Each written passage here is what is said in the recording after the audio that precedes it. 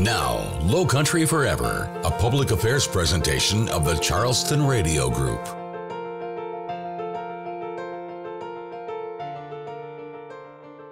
Welcome to Lowcountry Forever. I'm Brian Cleary. We're talking about things that matter to you right here in the Lowcountry, and we're talking with the people who are making a difference in our community. This morning, that would be Charleston's Poet Laureate and also an artist in residence at the Charleston Gaillard Center. We say hello to Markus Amaker. Thank you for sharing this moment with me. It's a big program that the Gaillard Center has introduced, and you and the Grammy Award-winning musician Charlton Singleton are at the forefront of raising the volume. How would you explain this to people who haven't heard about this program? Raising the volume is simply a conversation, and it's simply an opportunity for people to listen to folks who are in town, who are making an impact in our community. And it might not be people that you are super familiar with, but it's definitely, people who I think who are working behind the scenes, who are making things happen. It's also not taking itself too seriously.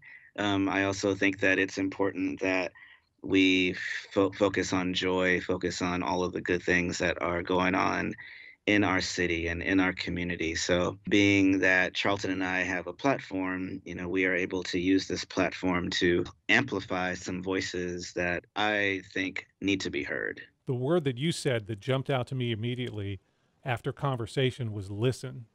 Because it seems that that's the challenge. Everybody has something to say, but we don't seem to want to listen to what somebody else wants to tell us. Yeah, and I think that in this world where the media is telling us that we are a divided country, actually a lot more people are listening than we think. So it is just an opportunity for us to just sit down and listen. It's a conversation. I really think on a larger scale, if anybody watches the David Letterman interviews on Netflix, it's sort of like that. And I think that there is a power into just sitting and listening to somebody's story. It sort of breaks the veil or brings down the veil a little bit, because we're all part of our own marketing team or marketing plan. But it's nice to really just sit and have a camera on somebody and hear them talk about their story.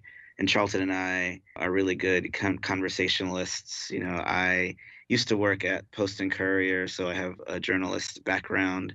So I really love asking questions and listening to people as they speak about what inspires them and what keeps them going. Let's talk about some of the people who are a part of raising the volume, because you said it may not be a name that I immediately recognize, but I think that's important and a good thing, because a lot of times what happens in our communities and things that get done are people who are under the radar. They're not the politicians and whatever. So how did you and Charlton go through and decide, here's who we need to talk to with this program? What I love about working with the Gaillard is that they've given us creative freedom to figure out who we want to talk to, So the stage is really wonderful. There's cameras on us. Microphones are on.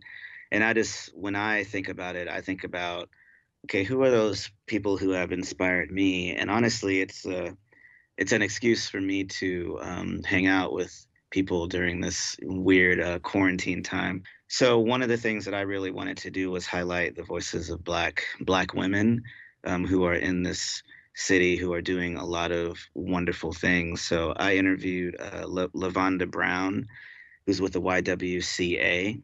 And LaVonda has been doing a lot of work for a lot of different people in town. They actually do a Racial Equity Institute program where they bring in people from all parts of the country to teach sort of a lesson and teach a class about race history in our country. And I just think it's really important stuff, and it's really powerful that that's happening here in Charleston. And plus, talking to her, I found out all types of things. I found out that she's a big country music fan. She loves Blake Shelton, so it's really interesting to hear those conversations. I'm actually going to be talking to Andrea Davis as well.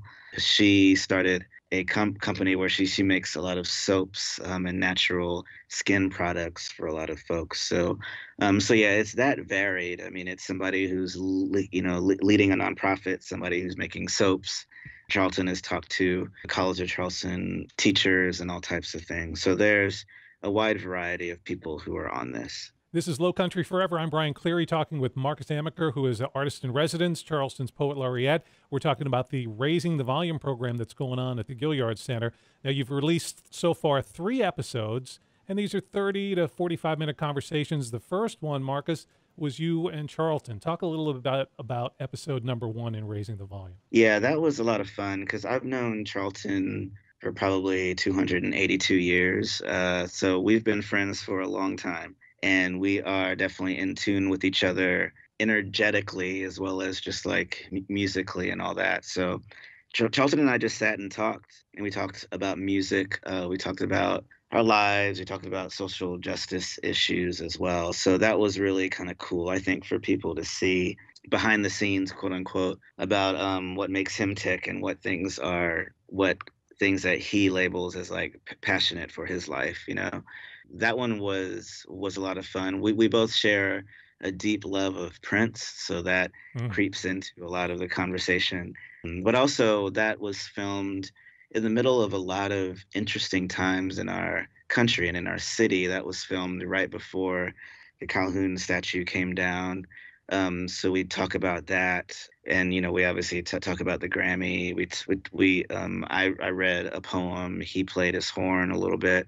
That was really cool. And for me, it's a really great opportunity to have like a moment in time that's captured on video. One of the great things about quarantine, I guess, is just, you know, we're more aware of keeping these moments on video so we can reference them later.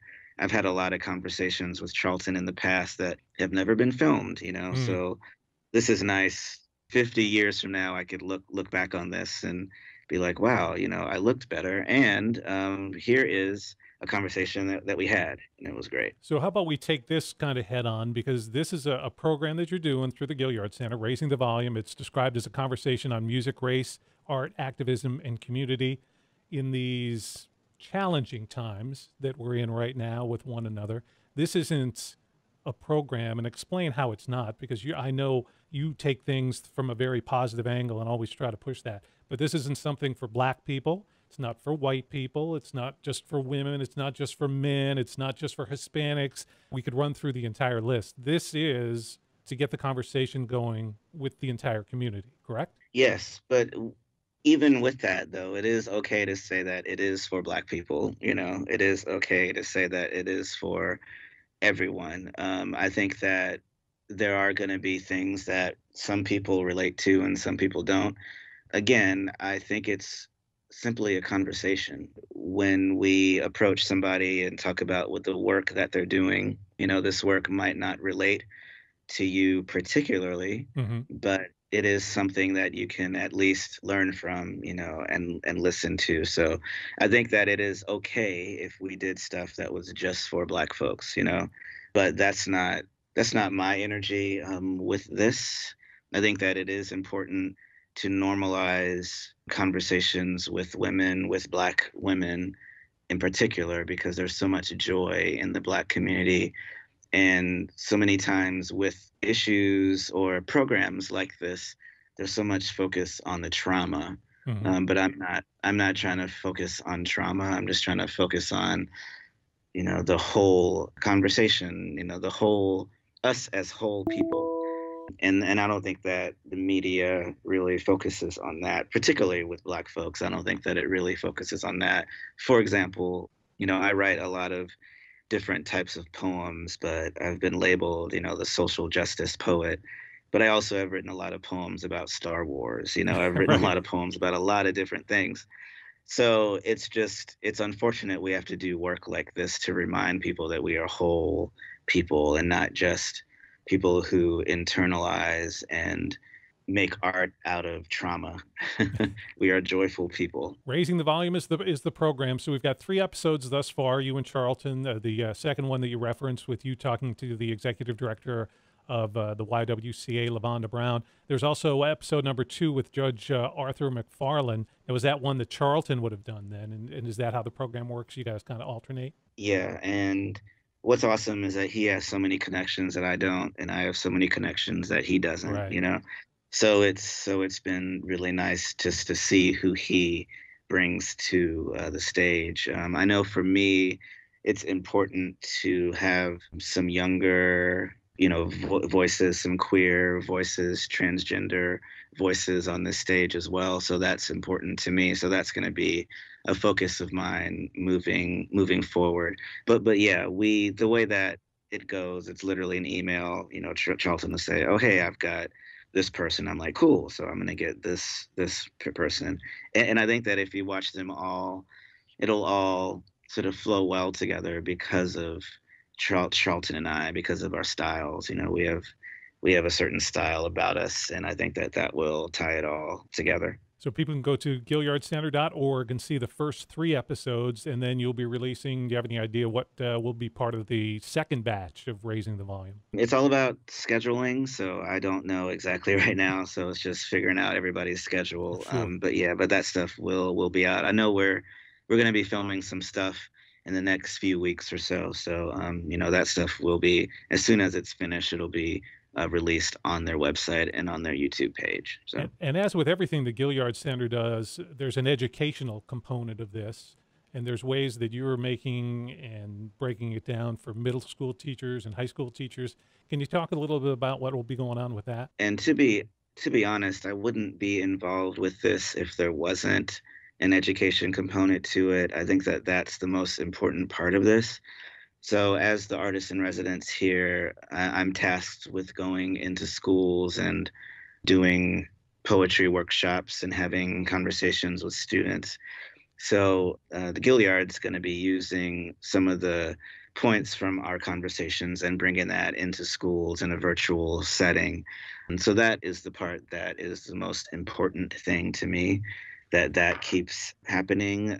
Just having, I think for a young person to have the access to people in the city who are, quote unquote, making change in the city. I think that that's the most important part to me. So that's always in the back of my mind because, again, referencing Star Wars, when Yoda was like, pass on what you've learned. I mean, that's the thing that drives 98% of my art, is being able to pass on what I've learned and to be able to make sure that it has a life to it and people can be better and do better than what I'm doing. And it'll just elevate consciousness, I think. So I was going to ask you what your hope is for the program, but it sounds like you just kind of laid that out, that this educational point and moving people forward and just bringing everyone into the conversation. And also it's important for me just to normalize Black life.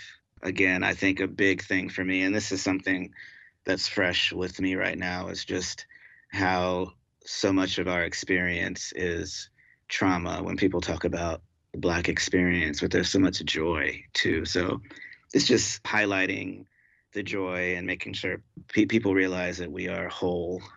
We aren't just, I'm not just sitting at home writing social justice poems, and Charlton's not just doing jazz songs that speak about the Gullah experience. There's so much more to us. And we're going to see that depth as these interviews roll out over the next few weeks and months, I'm sure. Yeah, I hope so.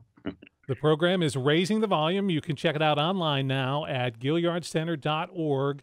And this is just a project that you and Charlton look to continue into the future, correct? Yeah, I've definitely committed to doing it. This year has definitely provided a lot of challenges for artists. So my definition as artist in residence here has really shifted and changed, but I can improvise, and it's been really nice. I'm still doing a whole bunch of virtual school workshops, but this is really nice to add to the repertoire, I guess. He's Charleston's Poet Laureate, and he's an artist in residence at the Charleston Gaillard Center. Markus Amaker, talking about the new program, Raising the Volume, at the Gaillard Center. You can watch the first interviews now at GaillardCenter.org. The Charleston Radio Group is the Lowcountry. Every week, we highlight local organizations and events that are helping to make a difference here where we live. If you have a group, event, or an idea to feature on Lowcountry Forever, let us know. Visit lowcountryforever.com and click on our podcast link for contact information. Now, Lowcountry Forever continues.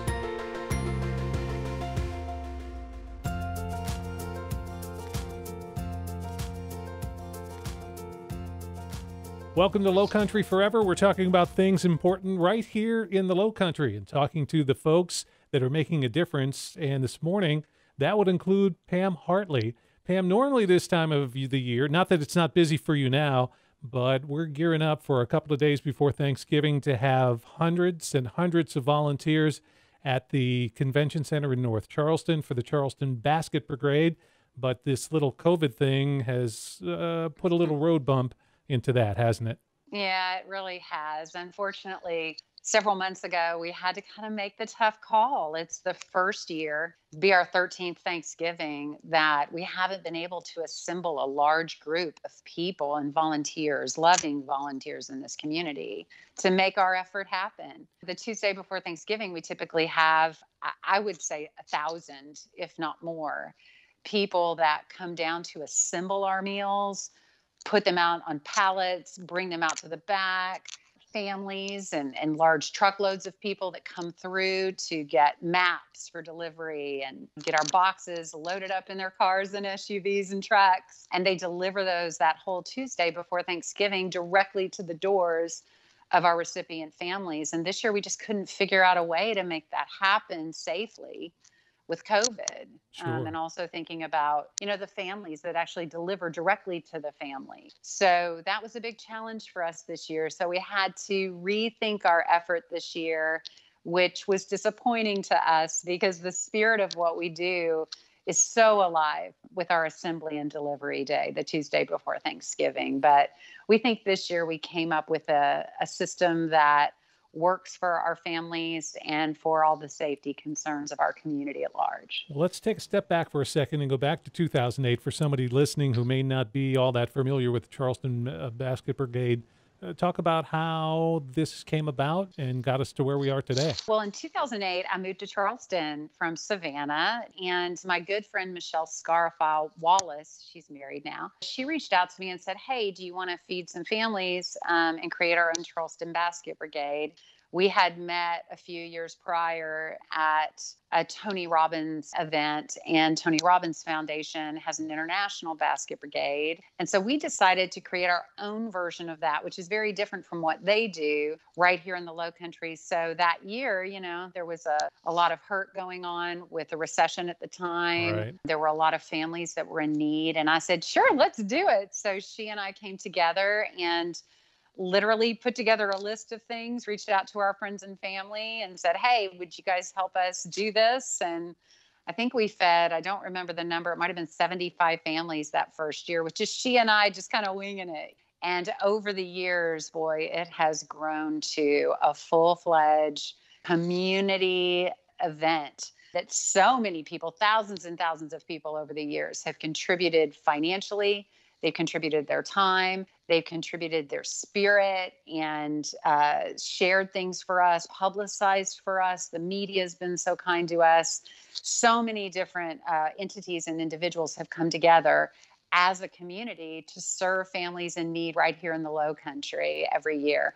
So I want to say for the past, I don't know, maybe it's been 8 years, we've been feeding in excess of 20,000 people at Thanksgiving as a community through the Charleston Basket Brigade. And it says a lot that there's going to be a number of people disappointed this year, not in that we're not going to be able to fulfill those meals, but those folks who look forward to coming down to the convention center that Tuesday and being a part of the community that puts this all together. And I feel for each of them because I feel it too. Sure. It's that day is so filled with gratitude. I'm always so overcome by so many different walks of life that come out, companies, schools, a mom and her 2 kids, so many different people come out and participate for the first year, and many for year after year after year. And it's part of a family tradition.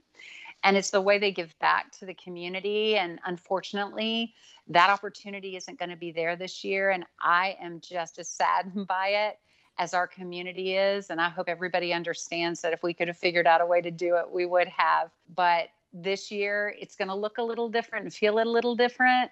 But everybody can be a part of it in a different way. And to know that our families that really, really need our support right now are going to continue to receive it in an abbreviated way, but that we are going to still be able to serve them on Thanksgiving. We're talking with Pam Hartley on Lowcountry Forever. She's with the Charleston Basket Brigade, and obviously COVID-19 has created so many issues for events and things like this. But Pam, it's also created even more of a need. So it's really important that we get people to step up and help out so we can still feed all those families this Thanksgiving. This year, what we decided to do, because every year we raise about $120,000 to do the full-fledged Thanksgiving meal for families.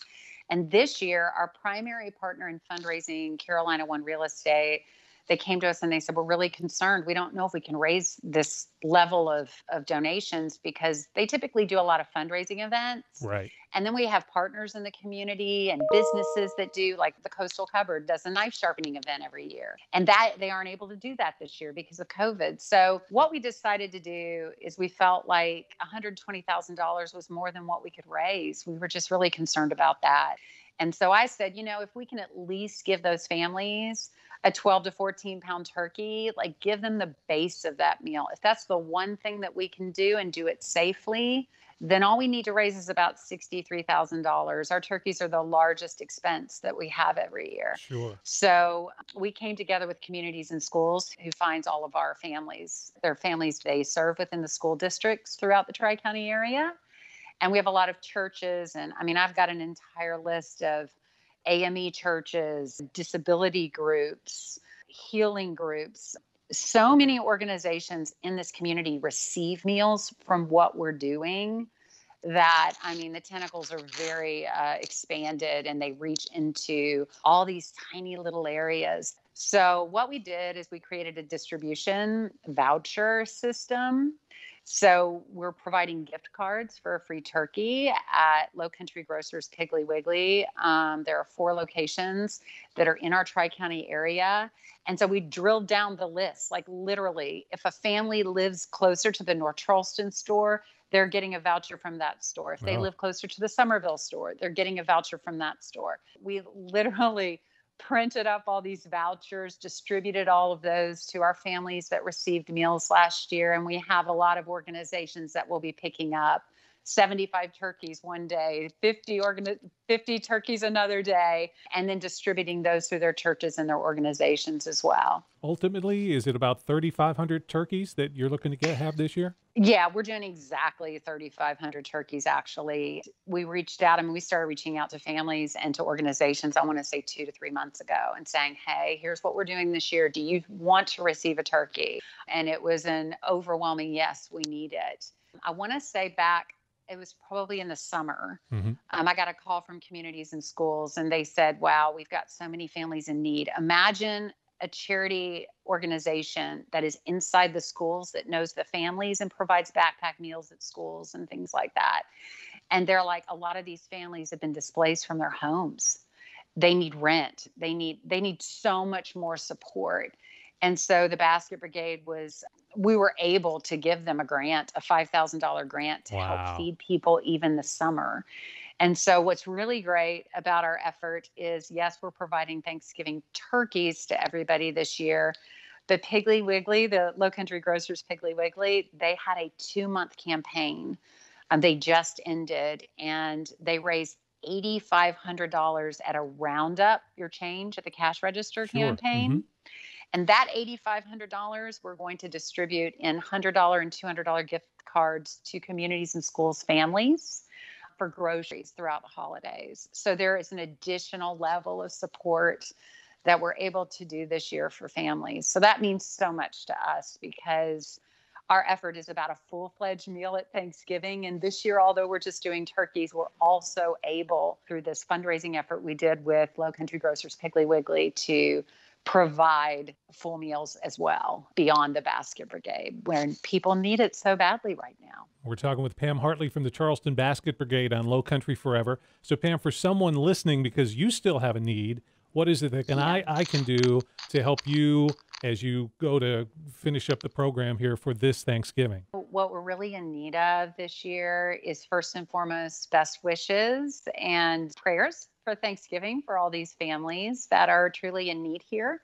Secondly, if you feel called to, go to our website, charlestonbasketbrigade.com, click on the donate button, and donate $30, $60, any denomination, 100% of what you donate is going to go towards fulfilling these needs for turkeys this year. It's been a tight year on fundraising for so many reasons, as you can imagine, but that doesn't mean the need isn't still there. We just ask if anybody out there that's listening feels like they want to do that, and that's something that they're called to do. We just ask them to go to our website, spread the word with your friends and family to help us reach our goal of $63,000 to be raised within the next couple of weeks leading up to Thanksgiving. And I can't imagine that 12 years ago, although I'm sure it would have been your hope, but that you could have imagined that over that period of time, you've been able to grow this program and feed and impact so many people, not only folks that have received the meals, but all the outpouring of the volunteers that you've been able to bring together in the Lowcountry. That's got to be a great feeling. You know, it is. And I'm going to tell you this much. Years ago, Michelle and I realized that our platform is more than just feeding families. It is extending gratitude. And it gives people the opportunity to give thanks and to feel gratitude at this time of the year at a different level. And I can tell you, for me personally, and I know for Michelle, I speak for her as well, and anybody who's been involved in the Basket Brigade, there's good in the world. There is good in our community. When you have these firsthand examples of how people raise money and they give of their time and their spirit, even today in a world that's in such disarray, the Basket Brigade is such an amazing space of contribution and gratitude and really the heart of what humanity is. And I feel really blessed to have this charity in my life. And I think everybody who comes in contact with it feels the same way for that reason. It gives us all an opportunity to say, hey, there's good in the world still. We're a community and we're united for our community. We're all together in this effort to support one another. And that's really what the spirit of the Basket Brigade and what our effort is every single year. So I invite anybody out there to be a part of it. And next year, God willing, we'll be back at the convention center. It's going to happen. It will definitely happen. Yeah. And that's got to be a thing, because having been down there and see the news stories and the photos, it's just a massive humanity in there. You've got young, old, white, black. I mean, you just see the Lowcountry pretty much laid out for us right there, all coming together. And you talk about that feeling that you have to have. It's a feeling that everyone seems to share in that room at that time. I know. And it really just kind of brings you back to center. What's important in life? It's giving to the people around us. It's making sure our community is fed. It's doing something for someone else, extending yourself beyond yourself. And people in this community embrace that. I mean, Charleston is the most giving community I've ever experienced. And I've lived in other places. And I just love the spirit of all walks of life. And like you say, there is no racial divide. There is no division in politics. There's none of that exists when we come together in a united effort to really make magic happen in our community, and we all feel it.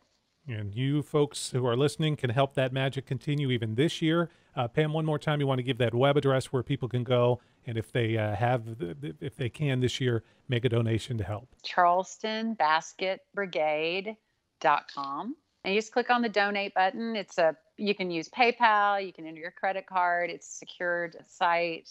So your donation would be greatly appreciated. And when you sit down at Thanksgiving this year, like we all do every year, I just always say, wow, how many people are eating this year? How many people are eating today as a result of our community? And you can be a part of that too. I wish everyone a happy Thanksgiving, and I hope the true love and spirit of the holiday is with you on Thanksgiving and always, because there's always an opportunity to serve other people every day of the year. I hope we all embrace that even more as a community coming out of COVID and all the unrest that's in the world right now, that we all stay united in that effort, one another. Again, the web address is charlestonbasketbrigade.com if you'd like to make a donation to this year's program. Pam Hartley, the founder of the Charleston Basket Brigade, our guest on Lowcountry Forever. Thanks for listening to Lowcountry Forever. If you missed any of this week's show, there's a complete recording under the podcast link at lowcountryforever.com. Lowcountry Forever is a public affairs presentation of the Charleston Radio Group.